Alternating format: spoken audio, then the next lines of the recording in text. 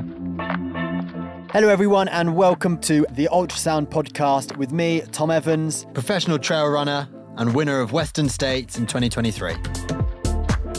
I'm Brett Saunders, I'm Chief Crew Officer and best man at his wedding. Hello everyone and welcome back to episode 2 of the Ultrasounds podcast. I am here and I am joined once again by my co-host, Brett.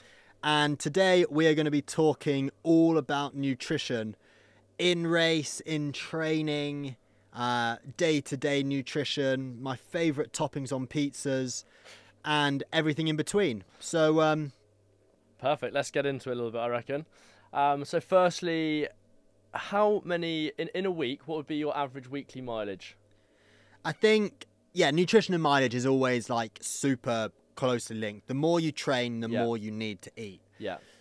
I tend not to measure in distance anymore because if you ran 100 miles from Chamonix and 100 miles in London, one would take 3 times longer than the other. So I tend to now measure in hours of training rather than distance. So your your nutrition is all based down per hour? Pretty much. No, okay. Yeah, pretty much. Like the energy expenditure and how much it costs to do the amount of exercise is the amount of food I then need to consume around training. Okay. So your strategy for your nutrition changes almost, would you say weekly? Daily. Daily. Okay. I know it's like a bank balance. Yeah. The more you spend, the less you have. In order to keep a stable bank balance, you need to put in what you put out. So if you have days where you don't spend very much, you don't need to put as much in. Okay. But if you're about to spend loads, you might need to put a little bit more in. Yeah. And then once you've spent it, you need to restock it. Okay. So let's talk nutrition and fueling in training. So talk to me. If you're having a big day, how many hours is that? So probably, a big day specific to UTMB would probably be 6-7 hours run and then maybe an hour in the gym. Okay. So within that 6-7 hours, what are you looking at fueling? How are you fueling? What are you using? I think, again, it changes. Like I take each run like as its own sort of thing. So there'll be some runs that I'll do like a bit of a race replication where I am practicing my nutrition for a race. And take UTMB, for example. A race like that, I tend to average around 115 grams of carbohydrate per hour. Okay. And I guess like what that looks like changes a lot. And how are you taking, so you're 115, did you say? Yeah, 115. Okay, so how are you taking them in? Is it through gels? Is it through drinks? Is it through other sources? How does that? Again, a real mixture. Okay.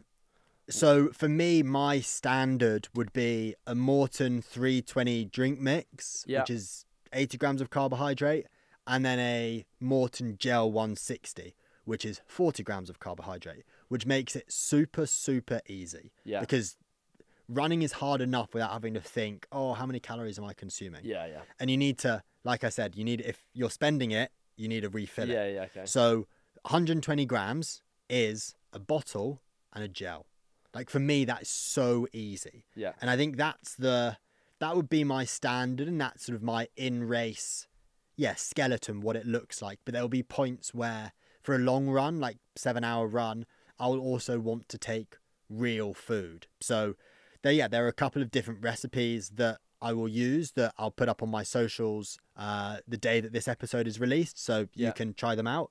But I think ultrarunning is a sport in which it's relatively new, but cycling and long distance cycling, take Tour de France for example, like they have got so much experience in making foods for prolonged endurance, and those days are pretty similar. So like one of the things that they will eat are these like rice cake, rice ball things that's made with real rice, and you can mix it with like either a sweet like Nutella or Biscoff, which is just a beaut. Yeah, absolutely. Or savory things like ham and cheese. And those are the sort of the typical foods that I would eat out on the trail if I can be bothered to make it before. Yeah. But if I'm rushed for time, I'll just have a banana. Okay. And how does a banana compare to that for? A banana's about 20 grams of carbohydrate. Okay. So if you were trying to fuel solely on bananas, you'll end up carrying like a enormous backpack. So I guess like you've then got to figure out like how much can I actually carry? Yeah, yeah. And if you're if you're on 7 hours, 6-7 hours, and you're filling up a bottle and having a 320 every hour. Yeah. You're not taking a camel pack, I presume. No. You're just filling up on the route. I'll use 2 or 3 bottles, but then that goes into like your route planning. Yeah. How far am I going to have to do loops because I need to fill up with water? Yeah. Are you then also taking in water as well, or is that just the bottle with the 320 in? And then a bottle of water? Yeah. Typically what I'd have is I'd carry 2 bottles of water, 2 500 milliliter bottles of liquid. Yeah. One of them will have carb mix in. Yeah. The other one will be water. Okay. And if I feel like I need the water, then I'll drink the water as well as the carb drink at a time. Like if it's hot, for example, like I like to have a bit of a mixture of water and carb drink. Mm-hmm. But if it's not particularly hot, then I probably won't touch the water, but I'll then have another sachet of 320 drink mix that once one of them is finished, I can then fill up the other one. It just means that you can stay super flexible. Yeah, absolutely. And in terms of that 115, 120 grams of carbs an hour, how do you get to that figure? It's a great question. Yeah. And I think a lot of people look at the pros now, and a lot of people are talking about sort of the more carbohydrate, the better. And for me, to a certain extent, like that is the case, but there is definitely a sweet spot for everyone. I think old sports science was like 60 to 80 grams an hour was plenty, but I've been to the lab and I'm fortunate enough to get to go to the lab and get tested to see how much it costs my body to move. Yeah. And that's the most accurate way of doing it, because you wouldn't. Yeah, I guess it's a little bit like driving a car. If your foot is just constantly on the accelerator, you're going to burn through fuel much faster. You're not that economical. Yeah. But if you're sort of cruising around, driving really sensibly, like an ultra is, then you're not burning as much. But I would much rather have a little bit too much in my body than a little bit too less, because that's when things start to go wrong. Yeah. Okay. Fine. Okay, so we touched a little bit on how you're fueling within your training, like hour by hour, and I presume that translates into the race. Yeah, exactly. Like that, I guess that old saying of like, don't do anything on race day that you haven't done in training. Don't try anything new on race day. Yeah. So for me, like a race is just an extension of training, because it's exactly the same. And a race is actually way easier because I've not got to plan the route. Yes, I've got to plan how long it's going to take me to get from point A from the start to the first checkpoint and then to the second checkpoint, so I know how much I need to carry. And that's when, going back to the last episode, that's where the crew is so important, because they are the ones who need to know, okay, Tom's taken an extra 20 minutes here, okay, well, we need to now give him another 20 grams of carbohydrate. Yes. Okay. So understanding kind of how that race is going time wise, and taking everything into consideration. Thanks to Plasmade for sponsoring the pod. Plasmade is a complementary plant-based adaptogen that has benefits across performance and recovery, as well as reducing travel stress. It's only to be taken pre and or post-race and training sessions, not during. Fundamentally, Plasmade, through its only active ingredient, French maritime pine bark extract, increases endogenous stabilized nitric oxide production, a vasodilator that increases oxygen uptake in the bloodstream and better circulation, as well as triggering powerful anti-inflammatory and antioxidant effects. By Plasmade preparing and optimizing the body, the efficiency of your in-race supplementation and hydration intake is increased. So, in summary, you perform better and recover faster. Allow me to introduce you to Plasmade by using the code ULTRA20. That is ULTRA20. At the checkout on the Plasmade websites to receive a 20% discount, and join me in using Plasmade. Okay, so as an example that you've just given there, you've come into the aid station an hour late or whatever, 20 minutes late, and you need another 20 grams of carbs for that. What is your then go-to? I mean, will you take on a banana? As you mentioned, that's 20 grams of carbs, or what is what would be your go-to? And I guess it's super different depending on where you're racing. Like if you're racing in the US, in my opinion, like there's some weird things at aid stations. Like mostly it's all pretty sweet stuff. Like they'll have sweets. You see some people drinking like pickle juice. Okay. Some people swear by it and say don't knock it till you've tried it. But is there carbs in pickle juice? no, there's no carb. But it's like for hydration and to I see. supposedly stop you from cramping. And some people swear by it, and Yeah. that's brilliant. But it's not your cup of tea. That's not tickling my pickle. So, and I think that's where, like, whereas if you're racing in Europe, Yeah. like it's super European. So there'll be cheese, there'll be salami, there'll be bread. And I think if you're having a really good day, again, it's really easy to follow your nutrition plan. But if you're having a really bad day, like a lot of the time, it then comes down to like intuition, what you feel like you need. I've had chicken soup in races, and I guess the numbers then slightly go out the window. Yeah. Maybe you're not fueling, but you're listening to your body. So I think like that has always got to be it's a really careful consideration. But going into an aid station, like I'll always have a spares bag. Yeah. That has got a pre-made Morton 320 drink mix. It will then have a couple of extra gels and then maybe a couple of bars as well.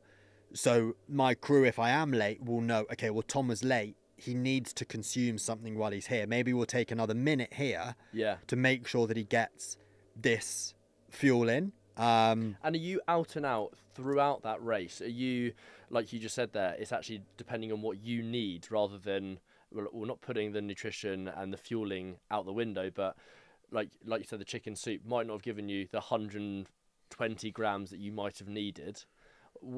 There's quite a fine balance there because what you might want and what you need are two maybe completely different things. 100%. So on that, like, where do you go with that one? I mean, are you thinking, oh, I need a Coca-Cola here, or I need Red Bull here? Do you know what I mean? Yeah, I think it's a really interesting question because you have a plan. Yeah. The only thing that is guaranteed is something is going to go wrong in that plan. Yeah. Like this is ultra running. We're out in the mountains. It might start raining. It might snow. Like there's so many uncontrollable factors. Yeah. So sometimes numbers being completely tied around these numbers is not healthy. Okay. So you need to be really flexible. But I know in order for me to perform my best, 115, 120 grams of carbohydrate is my gold standard. It's what I'm aiming for. Yes. Okay. Whether I hit that or not, that's the aim. That's what's always bringing me back towards it. And yes, things will change in the race and there'll be points where your stomach might not feel good, but then it's just about problem solving. Yeah. What I really enjoy about ultra running is solving those problems out on the trails. Like what if, like I've gone through aid stations where I forgot to pick up my bag of gels. Yeah. So then you're there with very little and then thinking, oh my gosh, like what do I do? But that then your head then just starts thinking, okay, well, I know where the next aid station is. Yeah. It's a non-crude one. It's the race official one. Yeah. But okay, well, I know I've done my prep before, so I know what they're going to have in there. Okay, so I know I just need to make sure I pick these up. Yeah. And I think that's like going on the numbers can be really useful, but I think it can also derail your race at the same time. But just because you've got a plan doesn't mean that it's right, or that doesn't mean that that's what's going to happen in the race. And you've got to keep an eye on actually how you're feeling throughout the whole thing, because ultimately, 120 carbs might be your golden ticket to doing really well, but you might feel terrible the whole way. Exactly, and if you just keep flogging a dead horse and just keep trying to do something that isn't working, I don't know. What's the the definition for stupidity? I think is doing the same thing over and over and expecting different results. Yeah, like absolutely. You end up just knocking on a closed door. Yeah. And if it's not working, it's not working, and you need to be really adaptive and flexible on your feet. And I think, in my opinion, that's what makes like very good trail runners into the best trail runners in the world. Yeah. Is being able to change things on the go. Because if I take my Western States plan for 2023, it was a mixture of like I had real food as well at the aid stations, but I didn't have any. So what were those real foods that you were eating in the aid station? They were those rice, the rice cakes. The rice cakes and some Morton bars as well. Okay. But I didn't touch them. Like that wasn't like, so I changed the plan midway through the race, and then my crew knew that that was what I was doing. So they would, instead of having, they'd still have those out as an option for me to take, but knew, okay, well, instead of having one of these, and again, they're 25 grams of carbohydrate. Yeah. So I just swap it with a smaller gel 100. Yeah. And then that means that I'm absolutely fine. Okay. But then I guess it then gets a little bit more difficult to track. Like calories and carbohydrates are really easy to track, whereas caffeine, on the other hand, might be a little bit more difficult. And like, I'm not carrying a can of Red Bull around with me in between the races, so it's something that I'm only going to be consuming at the aid stations. Yeah. And with all the best intentions, like I'm not going to be stood there still for a minute, sort of sipping it nicely, putting it into a glass with some ice, cooling myself down. I'm Popeyeing it. I'm sort of opening it, I'm crunching the can, long arming, and doing it as quickly as I can. And I use racing last weekend at Transvolcania as an example. Like climbing up to the highest point in the race, I felt absolutely horrendous. Yeah. And my nutrition plan at that aid station did not include having a can of Red Bull. Like it wasn't the plan. Yeah, I saw you you crushed one when you got up there. But I was able, even however horrendous I was feeling, I knew, right, in order to get myself back on track, I need a big, I need to ingest carbohydrate and caffeine quickly. Yeah. And using the gels hasn't been necessarily working. So let's change things up a little bit. I guess it's a small risk, but it's an educated risk because I've done it before. I've done it in training. And like I say, racing is just an extension of training. So you touched on it there then with the caffeine. So are you training in the week with caffeine in every run? So, or not every run, every other run. So if, for example, that situation like you just explained comes up, you can then almost rely that your body and your stomach's going to allow it in the moment, sort of thing. And I think for me, like the hard sessions, I'll use caffeine for. Like I drink coffee every morning. It's one of my very few hobbies outside of. Still need to get better on that. The coffee art. I don't know. It's improved massively recently. I've done a couple of courses now. Nice. You've got to have hobbies. You've got to have hobbies. Coffee and chickens. But again, good protein on the eggs there. Bringing it back to the nutrition. Yeah. So I think for the hard sessions, I'll use caffeine. Yeah. And for the long runs, I'll also use caffeine, especially if I'm doing like a race replication. But there'll be other times where I won't use caffeine. Yeah. And I'll only use it if I feel like I need to. Yeah. Because I guess you want to, as soon as you start taking caffeine in a race, you need to keep taking it. So throughout that race. Throughout that race. Okay. So for a short-ish race, so take for a 7-hour race, for example. Yeah. Like I'll use caffeine beforehand, and I'll have a can of Red Bull 60 minutes before the race starts, and then I'll keep using caffeine throughout that race, and around about 80 milligrams an hour. Just jumping in here with your caffeine, obviously you've mentioned 3 different types. So you've got a coffee, Red Bull, and a gel. Yeah. In a race, are you using all 3 of them? Are you using just one of the 3? What are you? I typically won't use coffee for a race. Okay. It's always really difficult to know exactly how much caffeine you've got in a coffee without being too nerdy. Each bean is different. Okay. Depending on how long ago it was roasted, it's different, and it might keep changing as the profile continues to develop. Yeah. Whereas with the Red Bull, I know in a normal can there's 80 milligrams of caffeine. Yeah. Which I know is what I need to take every hour. So I know if I've got the ability to have an aid station every hour. So at Western States, for example, every hour there was an aid station. Yeah. At UTMB, it's a little bit different and it's a little bit more spread out. But I'll only start using caffeine at UTMB when I start getting tired because it runs through the night. So I don't necessarily want to take caffeine just before the race at 6 p.m. because then I've got to be caffeinated for the next, hopefully, 20 hours. Yeah.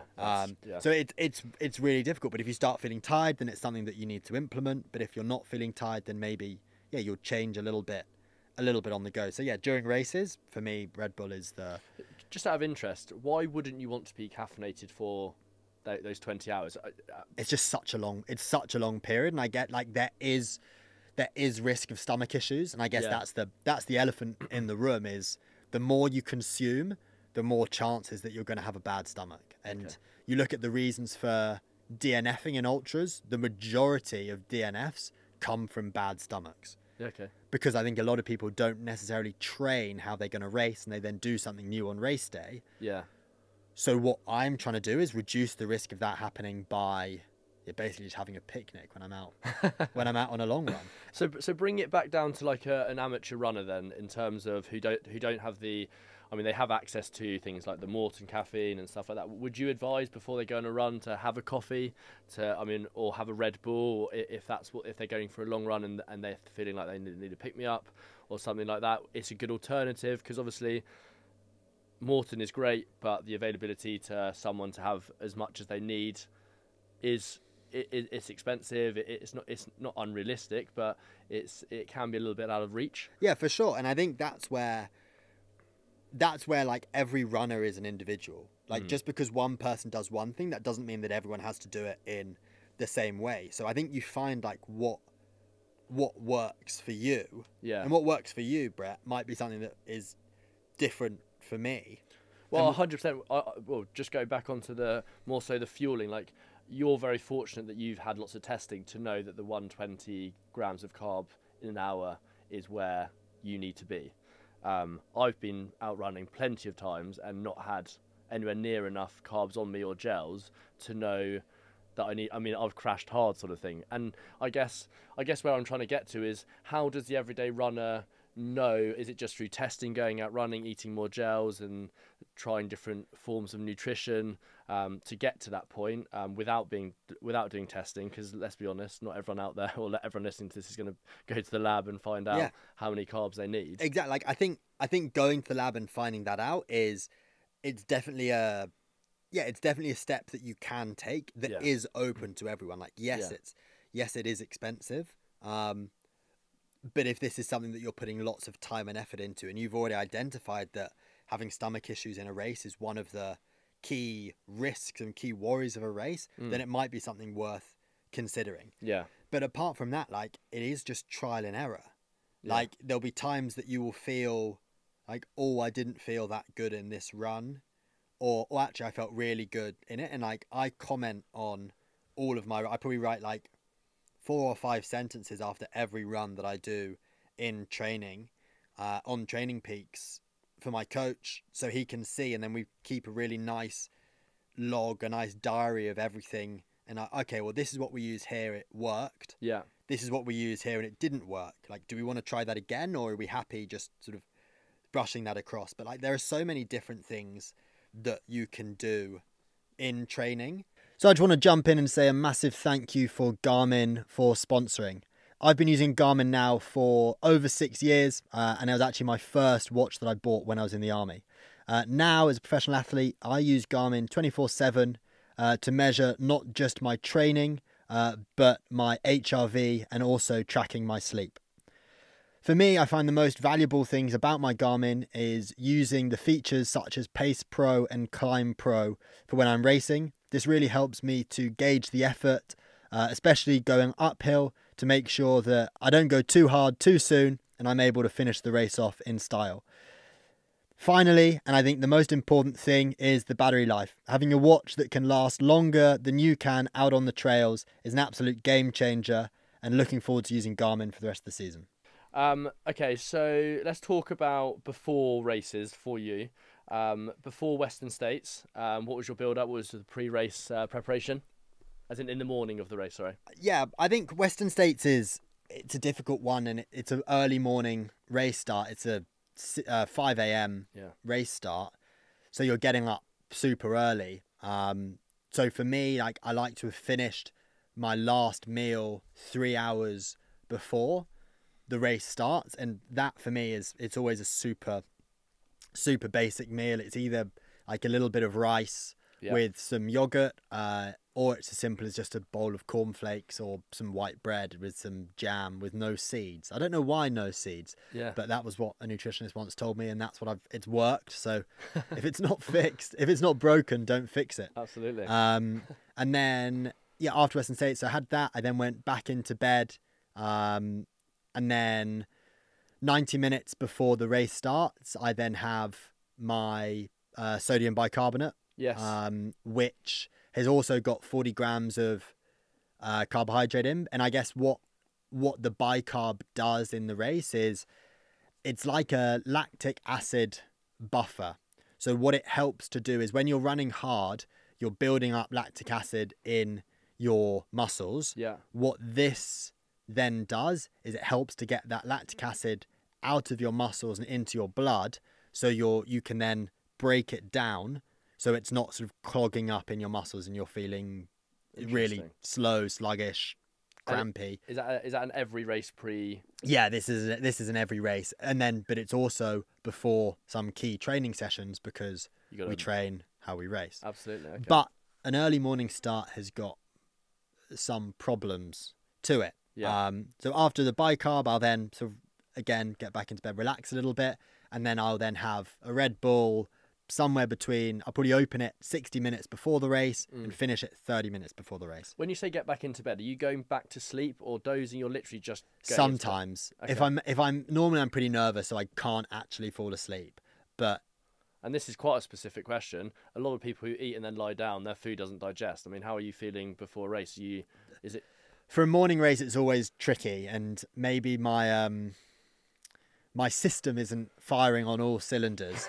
So a lot of the time, your body, it's something that you need to take into account.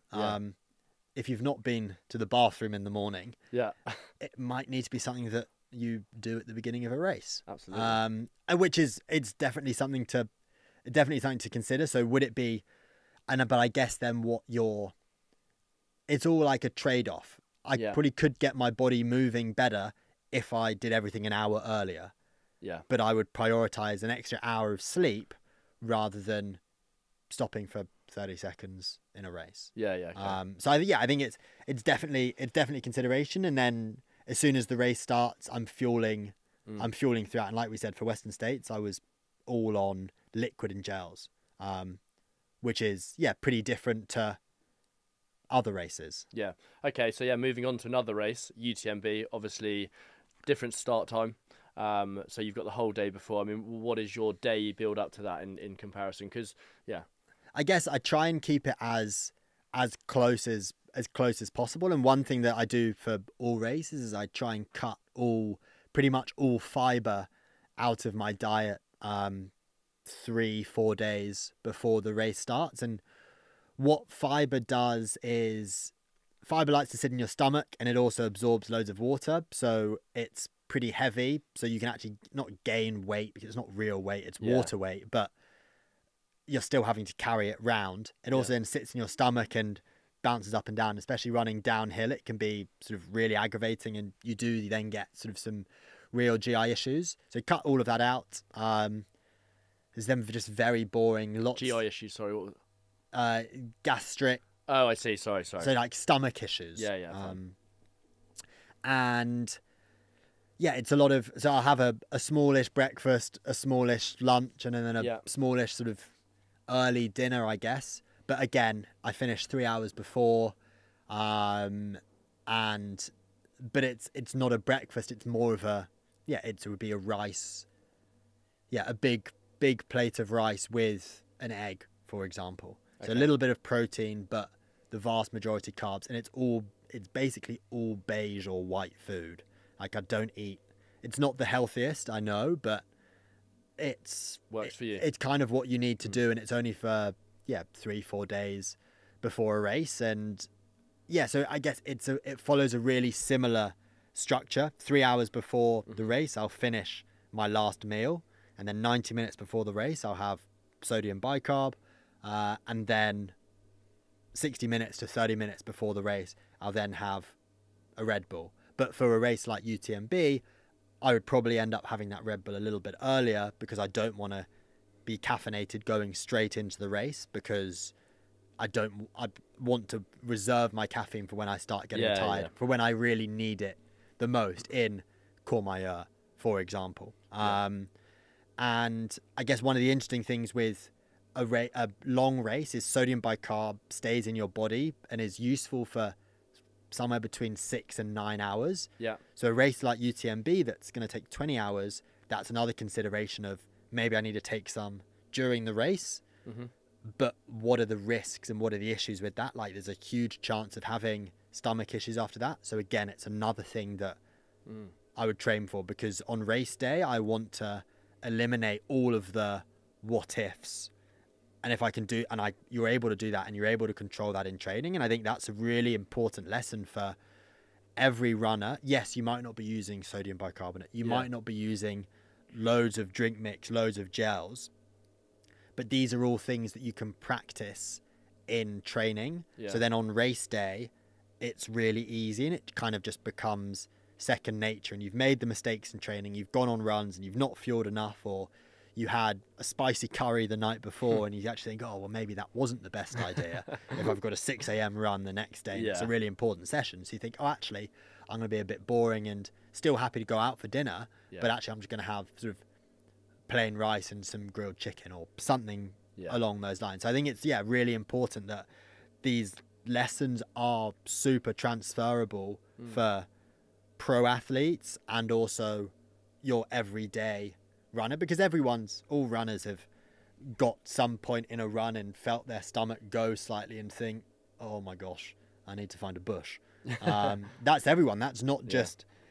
I guess a lot of that comes with just testing. The more you run, the more you the more you test, the more likely you're going to find what it is that you like and what you don't like, sort of thing, what suits your body. Yeah, exactly. And then it's then learning from those mistakes. If you realize, oh, my stomach was really bad on this run. Okay, well, why? Why did this happen? Oh, it's because I had my spicy curry the night before. Yeah. Or so is that pre build up to UTMB in the day quite similar to your night before a Western States? Very similar. Okay. Very so you're similar. Transferring the day of the night before Western States pretty much into the day before. Pretty much like the 48 hours before the gun goes off on a start line of a race. Yeah. The food is very, very similar. Okay. My last big meal will typically be like 24 hours before the race.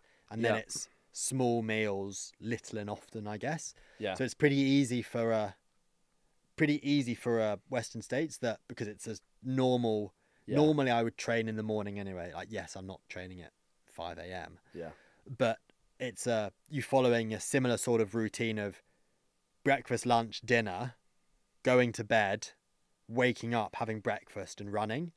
That's a normal day. Whereas for UTMB, but again, that's something that you can practice for. Yeah, absolutely. You can practice to do a key session at 6 p.m. Yeah. And I presume that's exactly what you do. That's exactly what I do. Yeah. Okay. So take Zugspitz Ultra, for example. Like, yes, it doesn't start at 6, it starts at 11 p.m.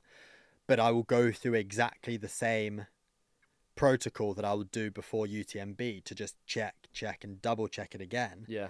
Just to make sure that on race day, on those A races that are really important, there are no question marks. Yeah. Like, you've done everything. So why won't it work? But the joy of running, sometimes it won't work. Yeah. Sometimes for some unknown reason, something will not work.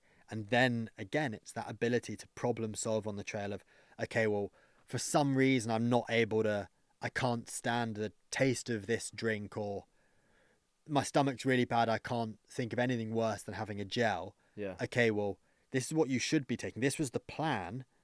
What is plan B? What is plan C? What backup options am I either carrying, or can I then change at the next aid station? Yeah, okay. Interesting. And that's something that everyone can do. Yeah. Like, everyone who's got a crew in a race needs to have a spares bag at the aid stations, or just with some random things that they've all tried in training, whether it's like jelly babies or whatever it is. Yeah. Like, that's something that you can practice in training. Yeah. So if something does go wrong, you're not derailing your whole race because one thing's gone wrong that you could have rectified. Yeah. Okay. Because racing is the important day, that's the bit that you're going to remember. You're spending so much time and effort into that, and money getting ready for these races. You don't want to throw it away on race day. Huge thank you for Maurten for sponsoring. I started testing with Maurten in 2017 and was one of the first athletes in the UK to use it, and I've been using it every season since. I use the whole range of products, including the Drink Mix 320, the Gel 160, and more recently, sodium bicarbonate. The hydrogel allows me to hit high carbohydrate goals with no stomach issues to make me feel my best on race day. Go and give Maurten a go and fuel yourself for your next race. Perfect. So Tom, I have a couple of questions for you. What is the strangest thing you've eaten in an ultra? I think the strangest thing that I have had in an ultra was when I was racing at CCC in 2017. Yeah. So the first year that I raced any of the UTMB races, and my dad was crewing me. And he had, and at these aid stations, you've got, there's bread, there's ham, there's cheese, there's everything. Yeah. And he had made himself a sandwich for him to have for his lunch that had a whole mixture of, it had everything in it. Like, it was a proper leftovers sandwich that was, baguette, ham, cheese. I think there was some crisps in there, Perfect. maybe some like gherkins that he had put in there. And it was next to my gels and my everything, and I thought it was for me. So I'd take a sort of a huge bite of this sort of, it's got crisps in it, gherkins, and I'm like, what on earth? Sort of expecting it to be just like a bit of bread, maybe with some jam in it. But that was quite a strange one to have. Yeah, and I can guarantee I have not tried that in training before, but it was relatively nice. Well, says it all. I think quite a good one here is, what is your post-race go-to meal or a process? Because I presume you've got to get a few nutrients back into your body.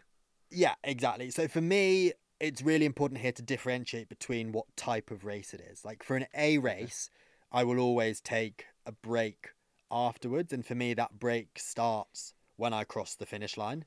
I think for me, the hydration is super important at that point.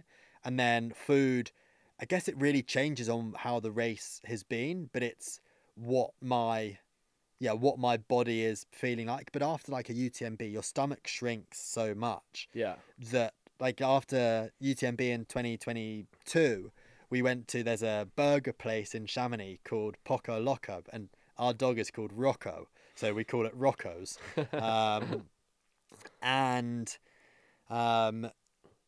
I think I had like 3 mouthfuls of it, and that was it. And I was so full. Yeah.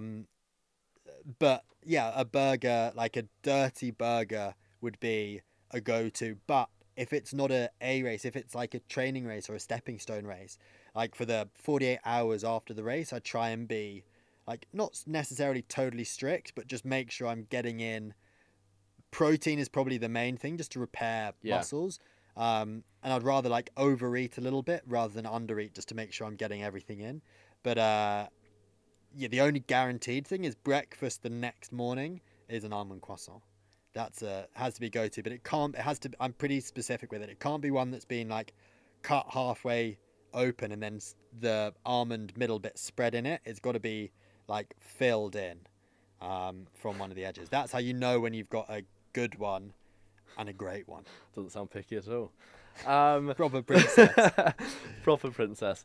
Okay, and then what is your favourite product?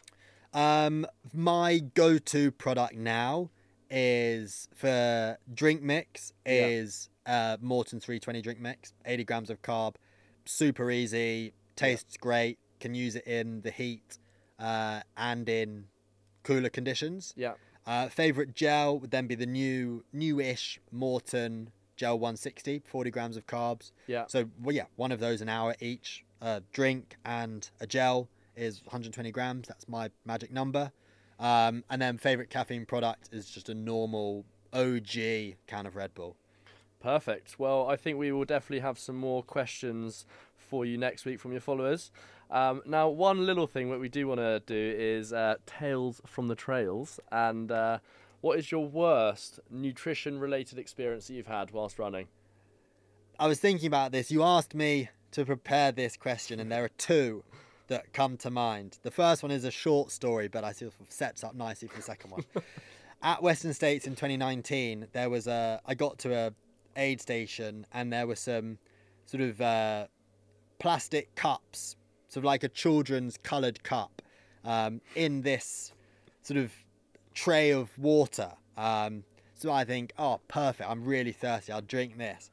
So I sort of scooped it out, drunk it, and then was sick immediately because it was washing up liquid. Oh. It was water mixed with washing up liquid, and it was the most vile thing ever. And then for the next 90 minutes, 2 hours, just felt so horrendous. And thankfully it didn't derail my race. But yeah, that was a shocker. But that is nothing. That is nothing, my friend, compared to my second story. Go on. Some say this would be enough to put a man off ultra running for life. And I'm surprised it didn't. So in Marathon des Sables in 2017, so my first ultra, at the beginning of the long stage, sort of dehydration's taken a bit of a toll and body's sort of not really sure what's going on. And I've had these sort of horrible, dry, crunchy curries for the last 3 nights. And my stomach is disagreeing, if we put it politely. But everyone will know how this feels because everyone who's listened to this podcast, I imagine, has gone through this before. Yeah. And so I sort of jump off the trail and sort of duck in behind one of very, very few bushes in the desert because, funnily enough, there aren't that many bushes in the desert. There aren't that many deserts. There's definitely not a portaloo either. So I sort of heel out a little bit of a hole and do the business. And I sort of then at the end, I'm then thinking, oh no, there aren't any leaves here. And I've not got any loo roll sort of readily available. So thankfully, I've got 2 bottles on my chest, 750 millilitres. One has got carb drink, one has got water. I know that the left-hand one is the water. I just know it is because that's what I had done for the whole race. So I take the left one out and embrace sort of my European heritage and pretend that I've got a portable bidet. And so I bidet myself and sort everything out. Everything's fine. Pull everything up and get back running. And sort of I then maybe a minute later is so hot and dry. So everything sort of dried off. Sort of realise it's a little bit sticky, but don't think too much of it until I sort of take a sip out of my left bottle. That's my water. Take a small sip. And so, oh, that's not water. That's my carbohydrate drink. So for the next 50k, I have got, the worst chafage you can imagine because I have bidetted myself with a carbohydrate drink. Perfect. So top tip for the trails is if in doubt, bidet with water, not carbohydrate. Well, there you have it. So everybody, that is the end of episode 2. I hope you've enjoyed the podcast and learned something from it. If you've got any questions, reach out to me or Brett. Just slide into our DMs and make sure to check out the recipe that has just been posted on my socials. Don't forget to subscribe to the podcast, share the podcast so we can get more people listening to it. And until then, see you on the trails. See you next week.